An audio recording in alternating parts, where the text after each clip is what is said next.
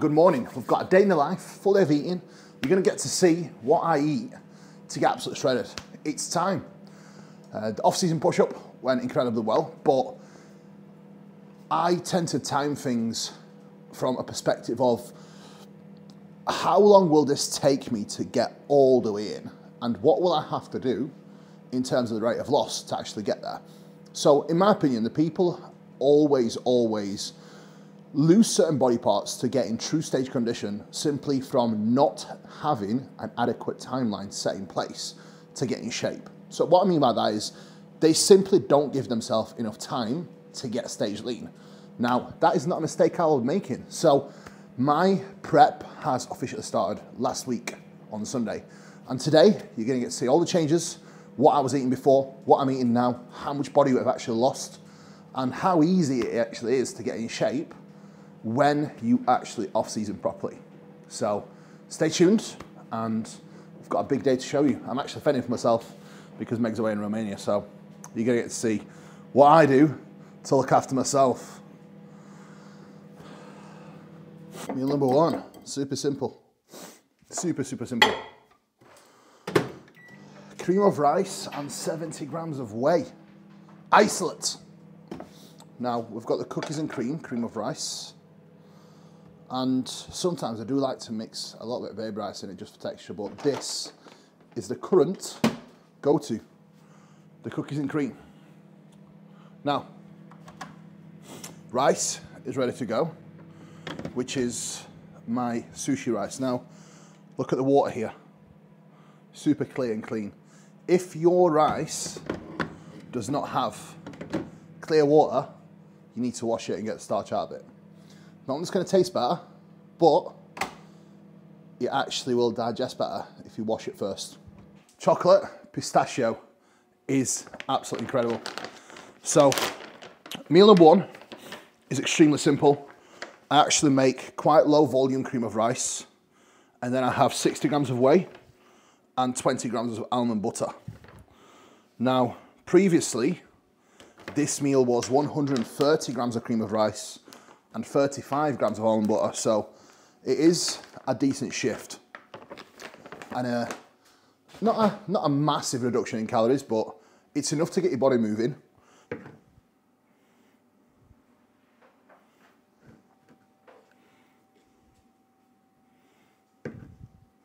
There we go. Look at that, perfect. A little bit of cinnamon. I actually want to show a new product from Trained by JP. It's the NMN. Any of you guys that have been doing any research on health subs, nicotine, phenide? I might have got the name wrong, but anyway, this is an excellent supplement for longevity, and it's definitely something that if you have the finances to have something additional in place on top of your health subs that are priority, like Love Heart, Vital Support, and Omega Pro, I think this is definitely worth having as well. So get this in. The essentials, in my opinion, are always going to be Omega Pharma Pro, Heart Care, which I do think are literally top of the list when it comes to your health subs. And then you've got Love Heart and your Vital Support.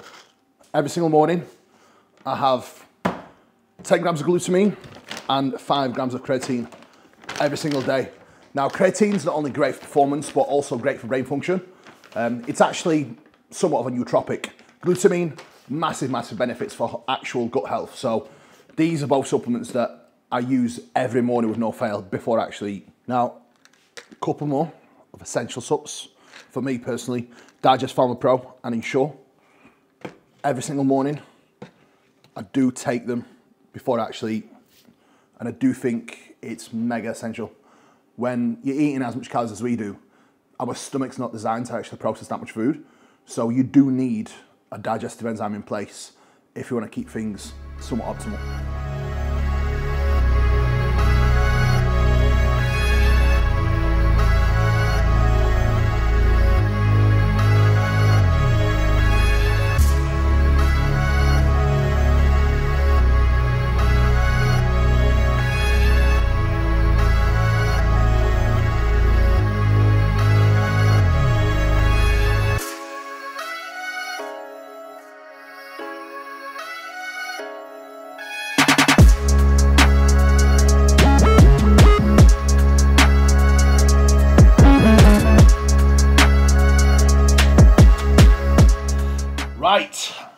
So, check-in day was actually yesterday, where I took some pictures. You're not going to get to see that because it's never the best look when you first start to diet. But my diet officially started last week on Sunday, so it's been full 7 days on what I would call my proper prep. And we are pretty much 10 pounds down, which sounds like a lot, doesn't it? But to be honest, it hasn't really taken any effort to do this, to be honest. It's been very much effortless. Now, diet changes. My original diet on training day was 5,382 calories, 401 grams of protein, 823 grams of carbs, 54 grams of fats. On rest day, 4,434 calories, 413 grams of protein, 538 grams of carbs, 70 grams of fats. That was my end point to the push-up. Food wasn't crazy high, but to be honest, in this day and age, people use high food as a bit of a flex, and I think that's probably, I'm not going to insult people and say it's the dumbest thing that they can do, but it literally is.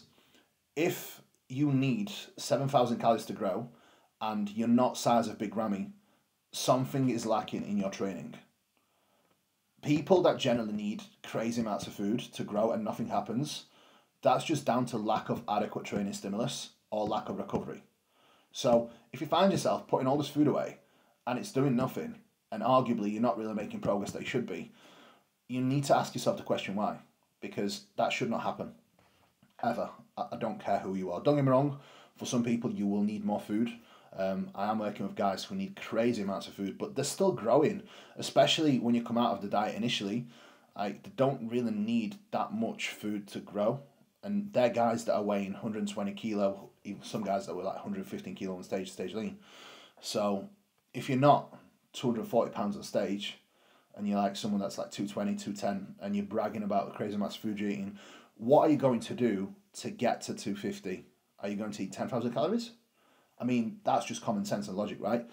So another misconception that people always have is that more food will lead to more growth. That could not be any further away from the truth. You should always want to maximize and get the most from least. That is with your training and your food. So more food is not going to lead to more growth. If you eat above and beyond your calorie surplus, you're just going to get fat. Your body will not know what to do with it. And believe it or not, the surplus that you need to be in to actually gain muscle tissue is not really that high. So just be mindful of that. Now, analogy I like to use for this is, it's like setting a campfire, right? If you try and set a fire up and you throw a massive tree on it, you just put the fire out, right? But if you keep throwing little bricks of wood on it, the fire will only get bigger. So just be mindful of that. Now, start point for my diet. And I will do a little comparison here. Training day, 4,514 calories, 387 grams of protein. The reason why protein is just down a little bit, that's just from trace carbohydrates that have come down. Carbohydrates, 638 grams of carbs, fats, 46 grams. And then my rest day is 3,909 calories, 407 grams of protein, 442 grams of carbs, 57 grams of fats. So food isn't that high. However, we are a week in.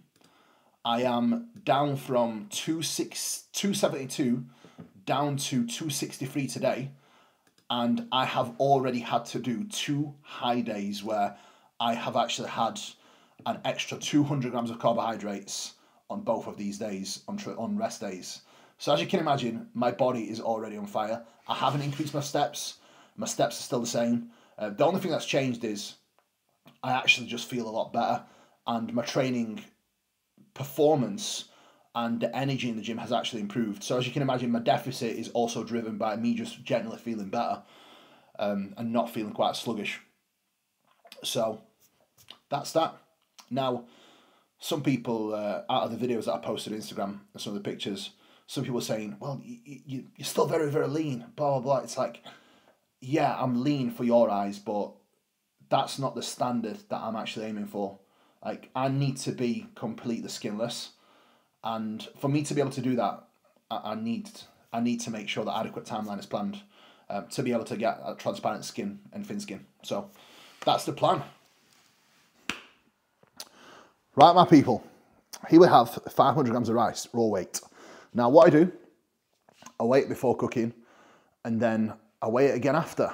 And what I do, I get a total figure and I divide it by 50. And that gives me an accurate weight per 10 grams of rice. So 10 grams of rice is 27.5 grams raw weight to cook weight. So 100 grams of rice is going to be 275 grams.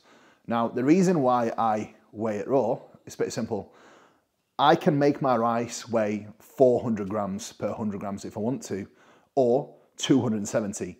Now, as you can imagine, in a contest prep or a diet phase, that discrepancy could be that large across a whole day that it could potentially throw you out of a deficit or put you in a deficit. And unless you measure in your water exactly how much you're adding to that rice every day, and you're measuring your rice exactly, how are you gonna know what your rice actually is if you're not actually measuring it? So it's a little bit of common sense, to be honest. And it's just what I do to make sure that it is accurate enough. Now for meal 2, I either have 200 grams of chicken or I have 300 grams of prawns. So today, I actually fancy prawns. So we are gonna do prawns.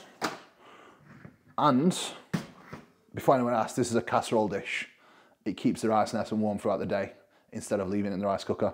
So nice and locked in, no air, and then it's ideal. Right, so I'm actually going to weigh the prawns as well because sometimes they undercook it.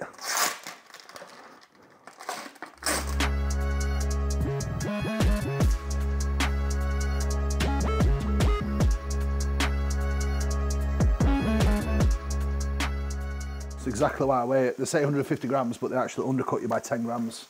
Stealing my gains! Morrison's should be ashamed of yourself.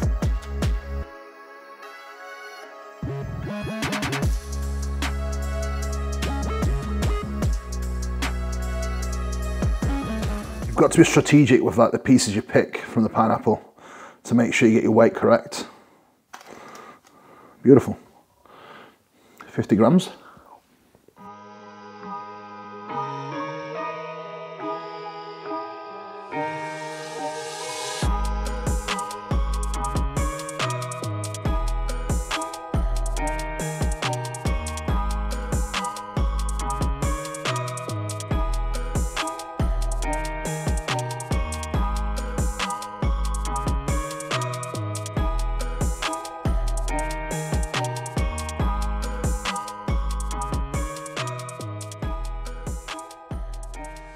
At the moment, because my appetite is not the best, and to be honest, I want to keep my midsection tight, I am making sure that my food is actually very low volume.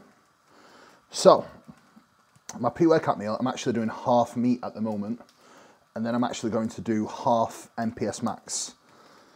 So, what I actually do is have a serving of my chicken, which is 100 grams of chicken, and then I actually do other half from my MPS by Train by JP, which is a perfect protein source that you can actually take in as well. Now, looking at the judging criteria at the moment, the guys that are getting rewarded are not necessarily guys that are the biggest, it's more so the quality. So my word of advice to anyone, guys, is 1, don't get fat. 2, do not blow out your midsection. If your midsection is blown and you want to be a great bodybuilder, you can literally forget it. And we've seen that happen over and over again with time. Guys that are necessarily smaller, just better condition, better midsection, beat guys who are generally better bodybuilders, just haven't done the homework. A pre-workout choice of veggie, we've got some kimchi. Again, fermented food, amazing for your gut health. So I tend to have around 75 grams per day of that, every single day, no exceptions. So I've got 30 grams of a pre-workout meal. One thing you'll note is with a pre-workout meal, I generally put less veg in it. Reason for that is I want this to be fully digested within an hour so I can actually train and get stuck into my session. If you're looking for an alternative to kimchi, you can pretty much use any other fermented food. So it could be something like kefir, if you want to say it in a Polish accent. But it could literally be anything that's fermented. It could also be yogurt to some degree. I think some people do have issues with yogurt, but if you're fine with it, it could be an option for you. So there's definitely other options if you don't particularly like kimchi yourself. That's my MPS max and the digestive enzymes down the hatch, as they would call it. So now it's time for the actual pre-workout meal to go down.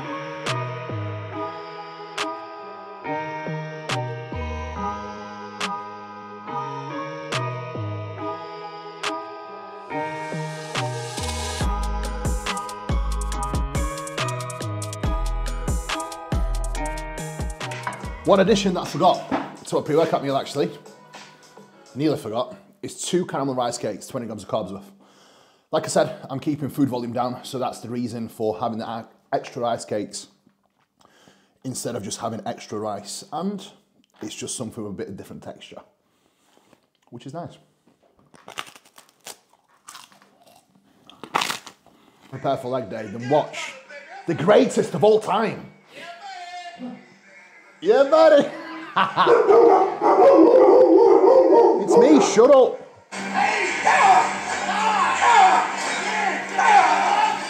Right, so 125 grams of cream of rice. And with that, I'm actually going to use 380 mils of water.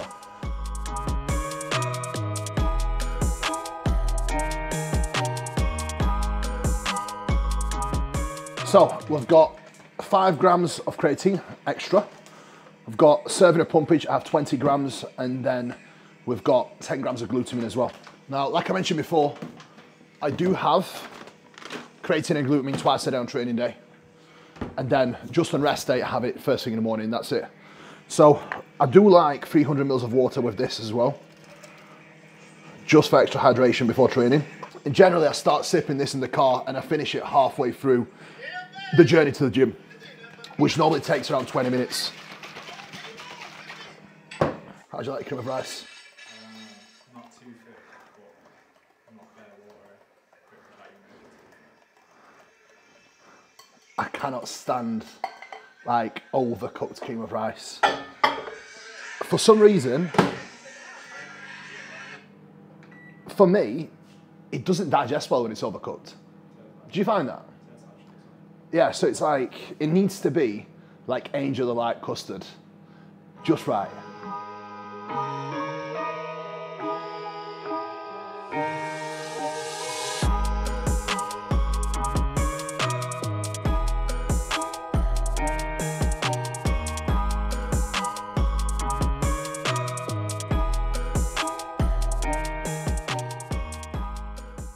I don't need extra salt, but I do need extra salt because I'm a sweaty man, especially for legs. I like to keep extra salt going in. Even though Sustain already has a hydration formula, I need extra, trust me. It's a big leg day today, so we need it in. And a little bit more water. Right, toilet time, and it's game time. Before you train legs, you have to have a tactical toilet trip. If you don't, it could be dangerous. So, today is our quad dominant leg day.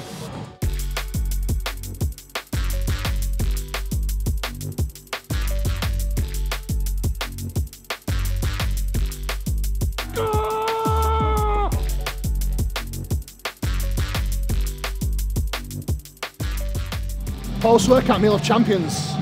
You'll have seen me making this already at home, but I'm going to show you anyway whilst I eat. I've got 125 cream of rice, 60 grams of white isolate, cinnamon, 2 grams to be specific, 2 grams of salt, and 150 strawberries. So This is going to go down a hatch, and then in an hour and a half, meal number 5, and then meal number 6 right before bed. Now, some people tend to eat the last meal quite further away from bedtime, but to me, it literally makes no difference.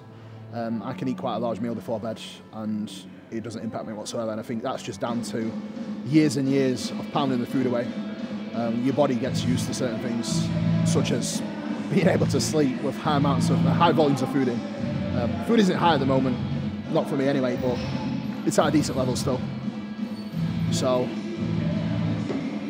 I do prefer to spread my meals out as much as possible across the day, and I still prefer to have 6 meals over 5. Personally, I think that works better for me. I just tend to wake up and always eat a little bit early. I don't really like to spend too long fasting, even in a diet phase. I don't really believe it makes any difference. Some people need it for satiety. I personally don't.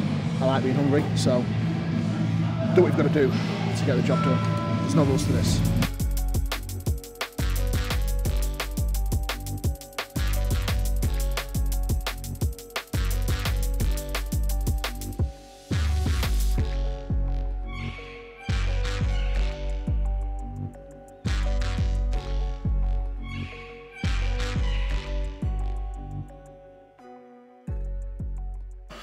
So meal number 5 is going down, and we've got good old classic chicken and rice.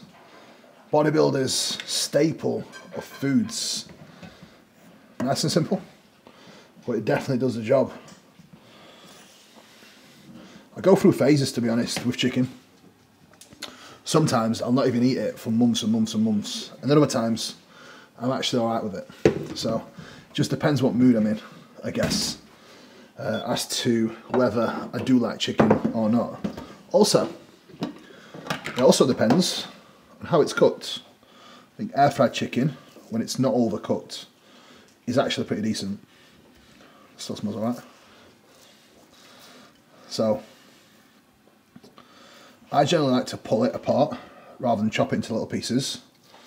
So I've got pulled chicken with my rice, and then I will throw it in the pan, mix it all together, add some veg, mushrooms, and then some fermented kimchi, hot and smoky.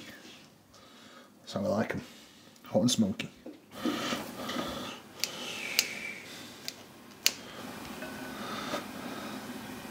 Another couple of essential supplements from Trained by JP that I'd literally stand by is vitamin D3 and K2. If you are living in England and we don't have the luxury of sun, I can promise you, you will more than likely be deficient in vitamin D3 and K2. So this is a supplement that anyone can use, and I definitely highly advise using this if you are experiencing some, especially in the winter times, in the winter days, experiencing more fatigue and potentially even feeling a little bit more on the downer side. This is something that you may need. So get it on. Now, second supplement is the estro control. Now, if you find yourself that you are aromatizing heavily as a natural athlete or assisted athlete, this is something that is a godsend. It really, really works well. DIM has been shown to actually support in management of your estrogen, which is amazing. And obviously it's got some broccoli extra and other bits in there that really do help. So highly advise this. Actually, try it. Make sure you use it first thing in the morning, not for your bed. You don't want to be having any vitamin D pre-bed. It will keep you awake.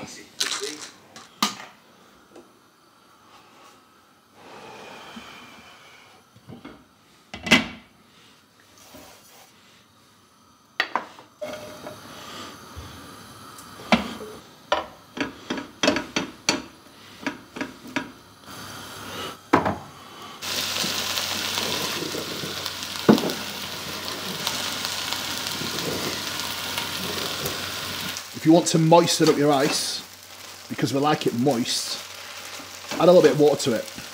It makes a world of a difference.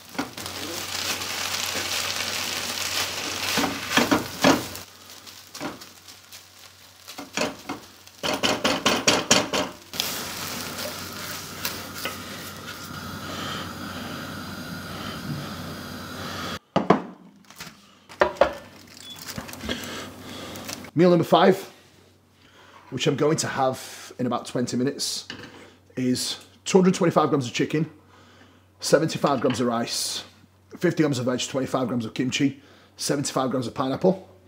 The last meal, we will have 75 grams of rice again, and then I will have 225 grams of fillet steak. Now, the wife is away in Romania looking after our clients, so I'm fending for myself, and we've got to use steak from the supermarket that I got from Amazon delivery, which is not the most ideal, but as you can see, the dogs are licking their lips, so they will definitely make use out of all the scraps and extra fat. Now guys, that is a full day of eating. For me, this is what I do to lose body fat. And again, one thing you have to understand is, the reason why I'm able to do this so efficiently is because I firstly have had a huge push into my off season. You cannot have a successful contest prep or fat loss phase without first having a successful off season. The off season is what will set up your fat loss phase or a contest prep. It's so essential, and I think this is where most people get it wrong. So guys, hope you enjoyed this. Thanks so much for watching, and take care and peace out. I'll speak to you again soon.